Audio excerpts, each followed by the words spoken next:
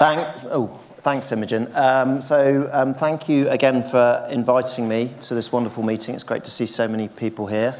My name's James Larkin. I'm a medical oncologist at the Royal Marsden in London. And the first session that we're going to have today is actually going to be about half an hour, something like that, which is a kind of a game Q&A type of format. So, as you can see on the left of that screen, the number of people who are logging on is going up. So we're on about 46 now. That must mean a lot of people in the room still haven't logged on, because you can't play the game unless you log on. So if could people keep trying, please? There'll be a prize for the winner. Luckily, no, I won't make any jokes. And this first session, Imogen and I talked on the phone a little bit about how we should do this. And one of the things was there's a lot of jargon in melanoma, there's a lot of jargon in medicine, there's a lot of jargon in clinical trials.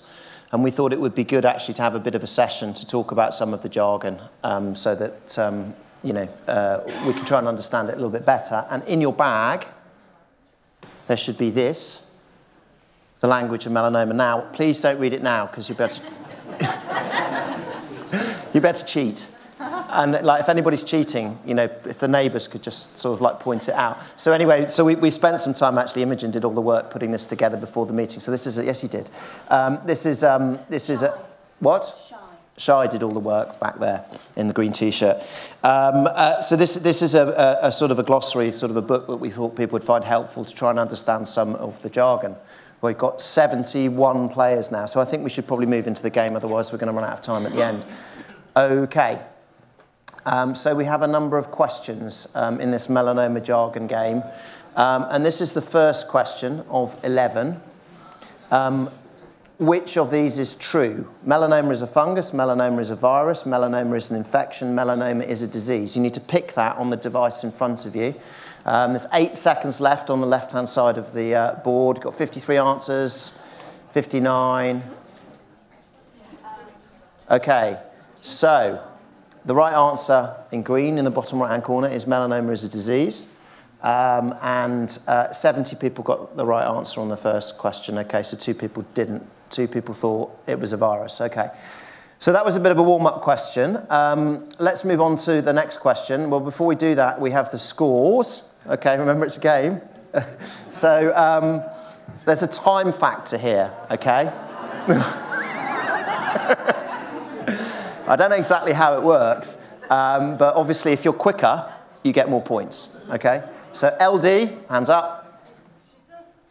Oh, Lucy Davis, am I allowed to say that? Is currently in the lead with 908 points. Right then, next one please. Right, okay, question 2. How many new cases of melanoma were reported in the UK in 2015? Is it about 11,000, about 15,000, about 23,000, or about 78,000? Okay, so that's in the UK, new cases of melanoma in 2015. So I think pretty much, I got 80, oh no, even more people have registered, 85. So the correct answer there is in blue, 15,906, and 34 people got that right, and then 33 went for 23,000. So whenever I'm doing a talk, I always point out that the incidence of this disease is still rising pretty much more quickly than any other type of solid tumour in the UK, and in fact many countries with the exception of Australasia. And when I started treating melanoma, I'll come back to school, you'll all be looking at the scoreboard by now, but when I started treating melanoma, the incidence was pretty much half. Now, Lucy, bad luck. Paul, Paul is now in the lead. Is that you, Paul Nathan? Hands up, come on. Right, 1,841. You will not be getting the champagne if you'll be getting the dinner with Mark Middleton if you win. Right, next question, please. Right, question 3. What is a melanocyte? So, someone who likes melons, steady. A cell that produces pigments, a cell that destroys other cells, or a cell which carries signals to nerve endings. So you've got 6 seconds left. Am I doing all right on time, Imogen? Perfect on time, apparently. Okay, very good. Very good. So the answer in the blue, a cell that produces pigment. So cyte just means cell in Latin or Greek. Melanocyte, so that's a cell that's producing the melanin pigment. And most people got the answer right there. So let's move on to the scoreboard. I think we might have to remove Paul Nathan's phone from him quite soon.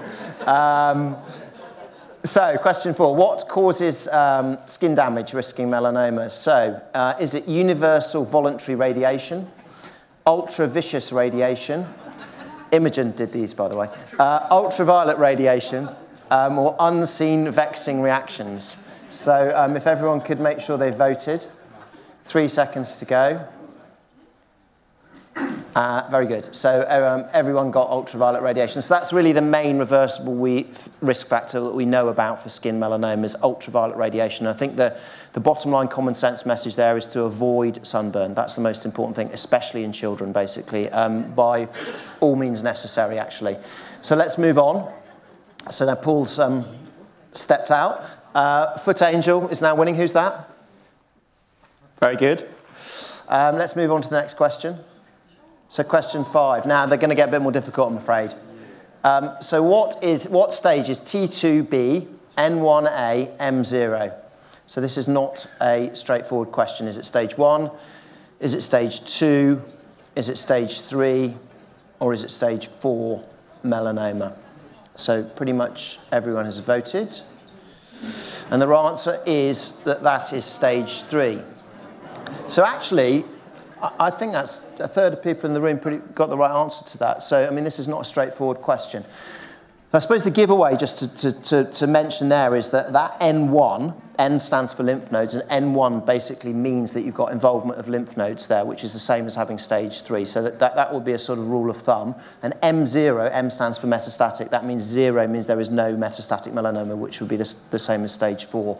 Stage 1 and 2 is a primary melanoma, basically. Okay, so let's move on. Oh, the leaderboards are moving around quite a lot, actually. So who's Charlie? Very good. Okay. So let's move on. Halfway through, which of these is not a targeted therapy? Interferon, vemurafenib, trametinib, and dabrafenib. So vote now.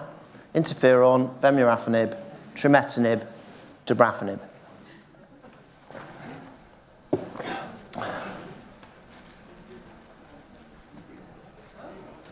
Very good. So that's 3/4 of the people in the room getting that right. So this term targeted therapy tends to refer to these drugs that disrupt signaling processes inside cells. Trametinib, vemurafenib, dabrafenib are all targeted therapies. They've been developed to treat melanoma in the last sort of 5-10 years, something like that. And actually, these kinds of drugs have been now developed to treat lots of different types of cancer, not just melanoma. Interferon, as many people know, is a sort of traditional so-called cytokine drug, something that stimulates the immune system. So well done, everyone who got that right. Let's go on to the scoreboard again.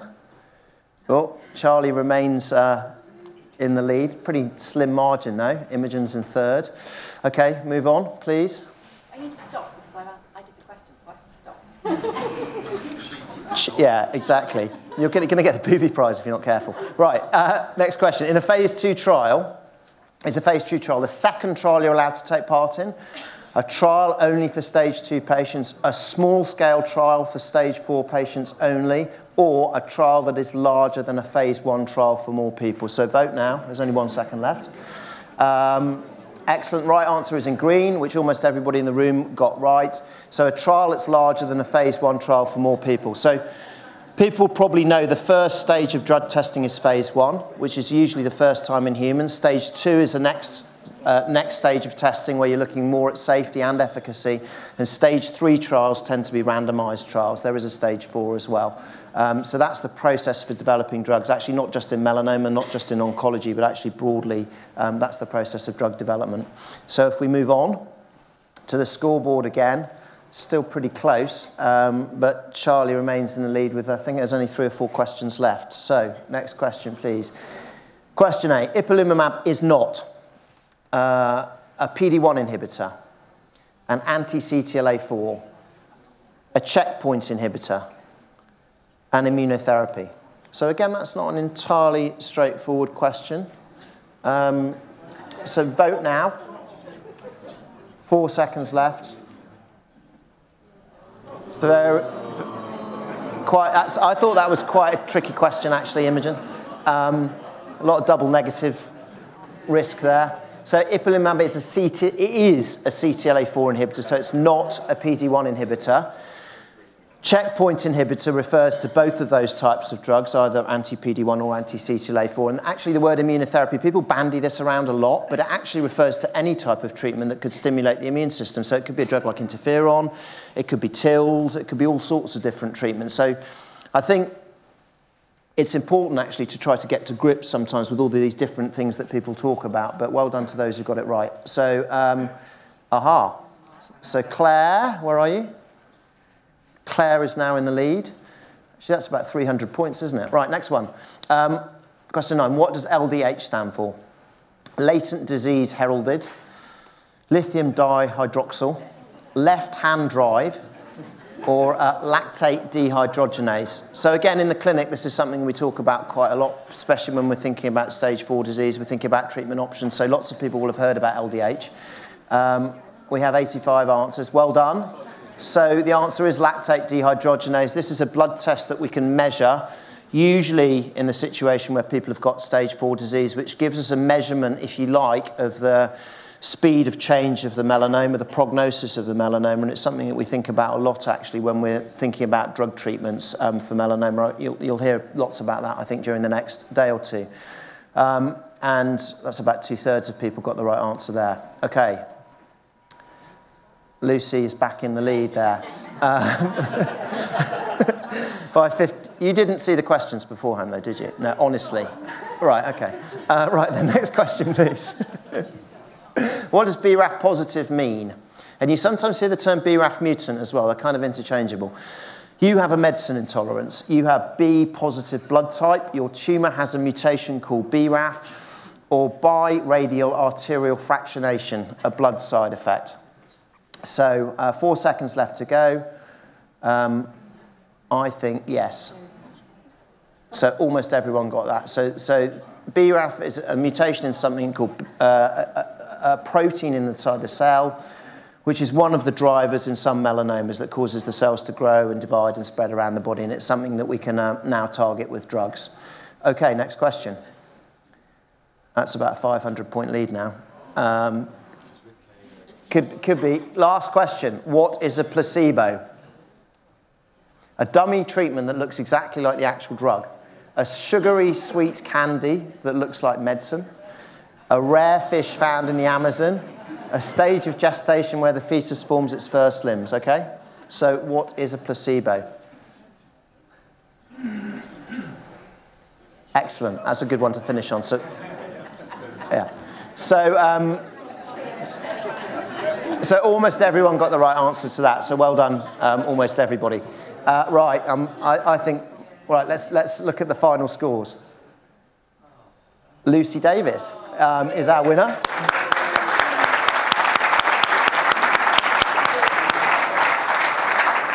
Lucy, come up on stage. What? I really didn't cheat. I was only kidding. Well done. Thank you very much.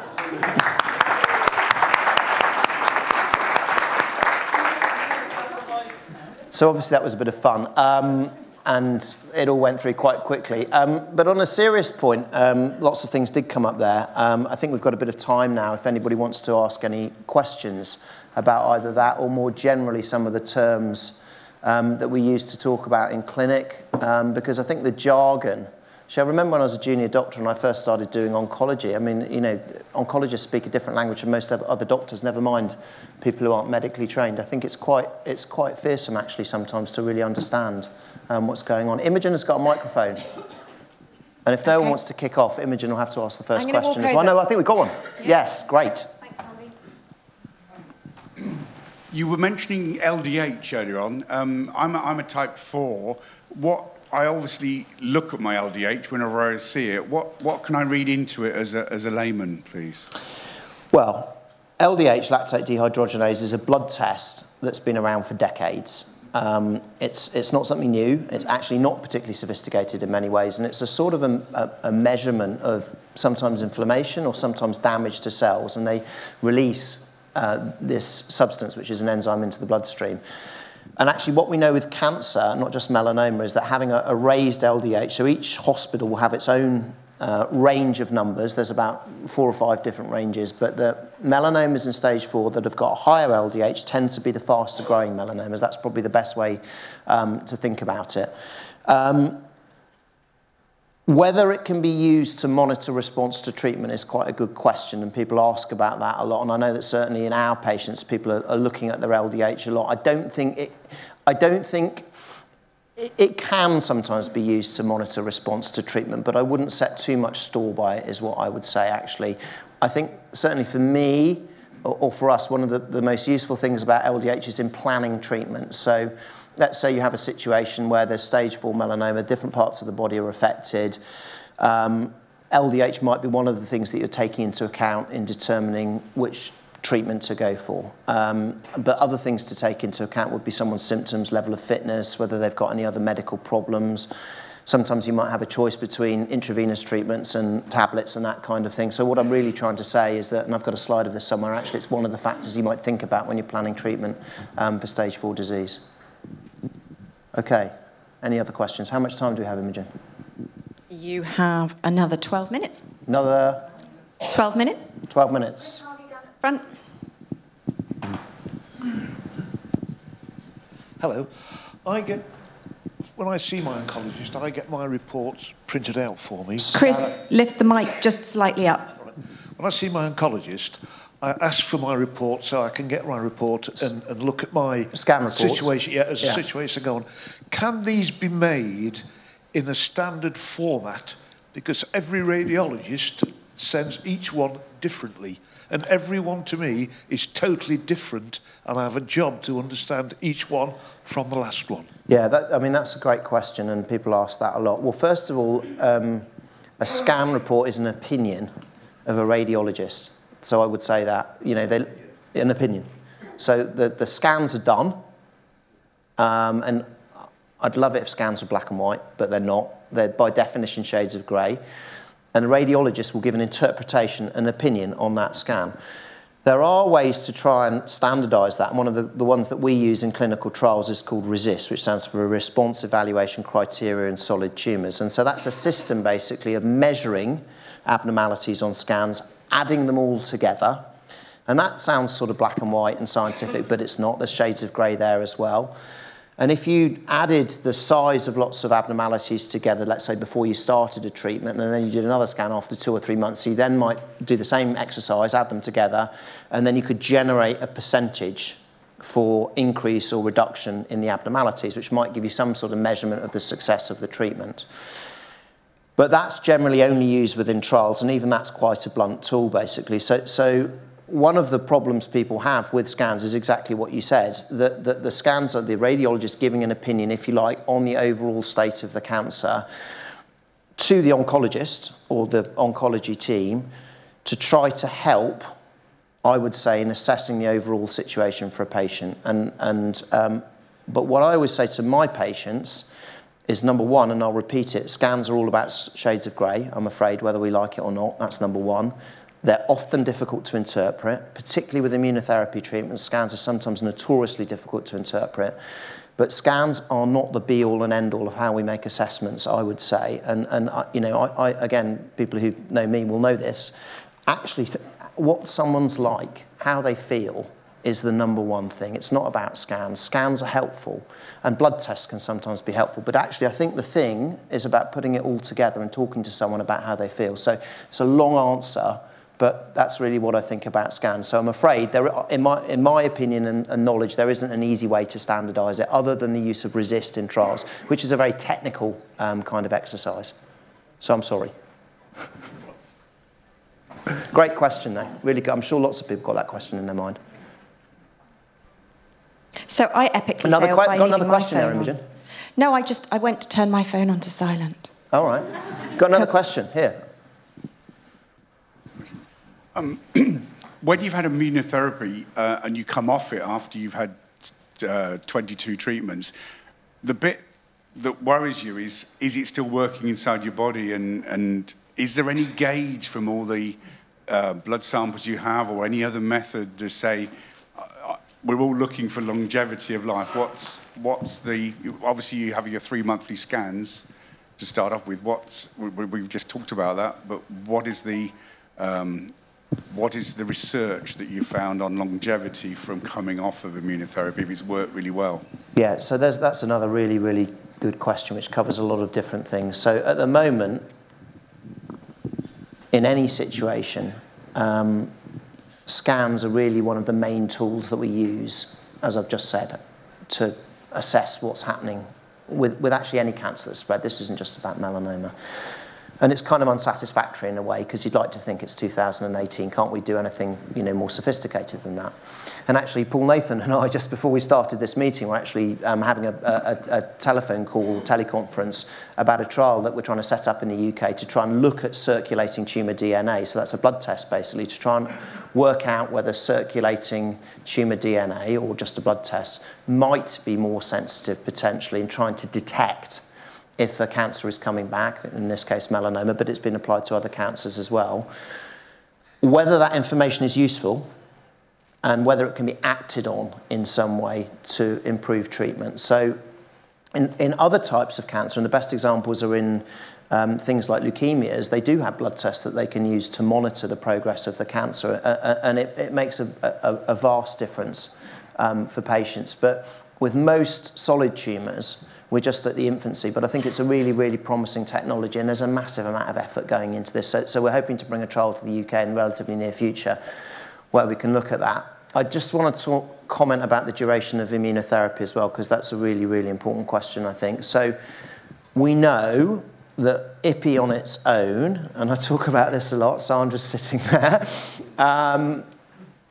for most people will realise the reference, Sandra's Guardian, February 2016, I think. IPI on its own is a treatment we've used in trials for around about 10 years, and that treatment can result in about 20% of people in very long-term survival. But I'm really sorry. IPI on its own is 4 treatments. That's it, you stop, 3 months of treatment. So we know that with checkpoint inhibitors, so drugs like IPI, but probably also the newer ones like pembrolizumab and nivolumab and others, you might not need that much treatment. And we're beginning to see that, I think, now with some of the more recent drugs that we've used, where sometimes we stop them, IPI and Nivo together is the classic example, in the first few weeks of treatment for bad side effects. And we're certainly beginning to see people, and all of us, I'm sure I speak for my colleagues as well, we'll have people, and there'll be people in the room as well, who've had only had 1 or 2 treatments, and it's worked really, really well. The disease has been controlled for, a year, 2 years, 3 years. We don't know enough yet about the newer combination treatments to know if that's really going to last into the long term, but I think it probably often will, actually. So the point is, you might not need that much treatment. I think what we really need is to try to individualise, and it's the same point, actually, the amount of treatment for the person and for the melanoma. So maybe there are people who need treatment for long periods of time. Maybe there are people who need treatments for less periods of time. The final bit of this is that drugs like pembrolizumab and nivolumab, the data certainly for pembrolizumab from trials now is that 2 years of treatment may be enough for lots of people who get to the 2-year time point, okay? If, let's say you've been on pembrolizumab or nivolumab. And what we know now is that for people who get to the 2-year time point and they're doing well, about 80 or 90% of people may well never need to have further treatment. So lots of people are now having these discussions in the clinic, I'm sure, about stopping treatment at 2 years, which is what you referred to. The difficulty there, I think, for all of us is that we as oncologists, and again, I think I can speak for my colleagues, several of whom are around the room at the moment, would like to be able to say to people, if you're in the unlucky 10% of people, or whatever it is, or 15% of people, the melanoma does start growing down the line, we'd like to be able to give you the treatment again.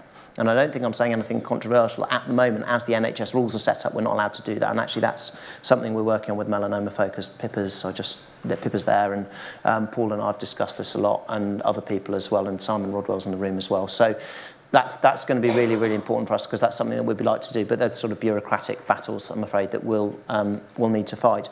But just to get back to where I started, it might even be that much less treatment with, say, pembrolizumab and nivolumab is required for some people, and maybe we could monitor that with blood tests or something like that. So there's attempts in this space as well. So there's a trial called Dante, which many people know about, which is looking at the duration of anti-PD-1 treatment. So I think I'd summarise all of this by saying we've had loads of progress in the last 5 or 10 years, which is obviously wonderful, but we've still got a lot more to do.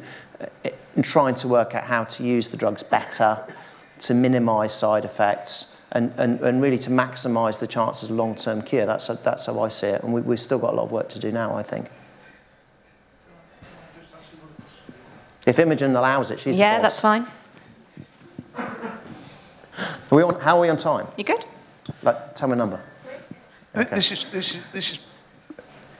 is perhaps something perhaps should just be between my oncologist and myself, but being as you're here and we're talking, well, I might as well ask the question. I was on IPI for a while, and IPI wasn't working, so I went on to Pembro. I've been on Pembro now for 2 years, and my last scan said there's no sign of cancer in your body, which after what I've gone through, I'd find a job to believe. But listening to you talking now, there is a possibility then that after 2 years on Pembro, it could actually be that I'm coming away and not having... Yeah, it's a definite possibility, and I think that is a discussion to have with your team, actually. Yeah. It is a discussion. I mean, I don't think we're completely clear-cut here, but certainly with our patients, we have this discussion for people who've got to 2 years, let's say, with Pembro. You surprised me by saying that after 2 years, people were finding it was curing them, which is... Well, all I can tell you is that there's a trial that we and others around the world have been involved in, we in the UK have been involved in, where, and probably lots of people in the room were in the trial, it was Keynote 006, where treatment was stopped at 2 years, and people were followed up.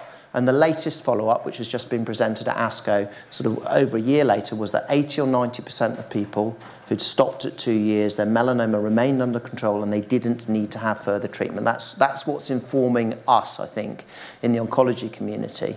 And that's, yeah, Paul. I'm going to show those slides. Yeah, so Paul, I'm spoiling Paul's talk. Can I just follow that on then? I know this is perhaps just following. Can I just say that in my case, if it is found to be not in the next scan, and I come off, what's the chance of getting back onto treatment? Well, that's exactly what I just said, basically. So as things stand at the moment, we as oncologists are not allowed to subsequently treat people if the melanoma gets worse down the line. And to be blunt, that's something that we disagree with, I think pretty strongly, actually.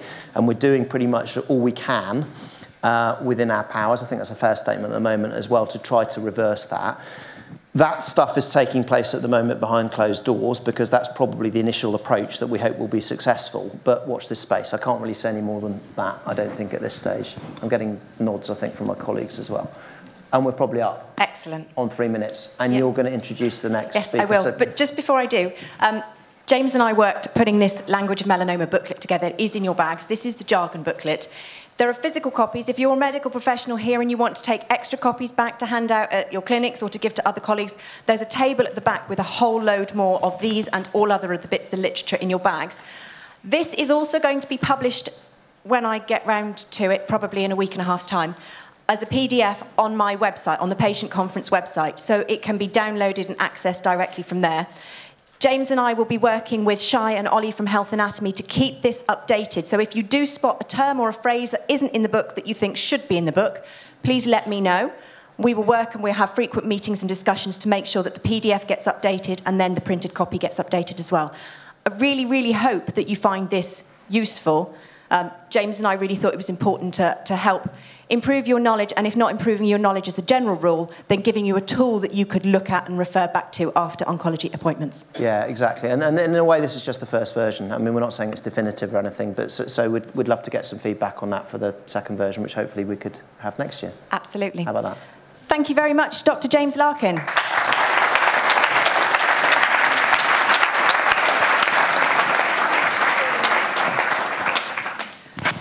Okay, next session. Dr.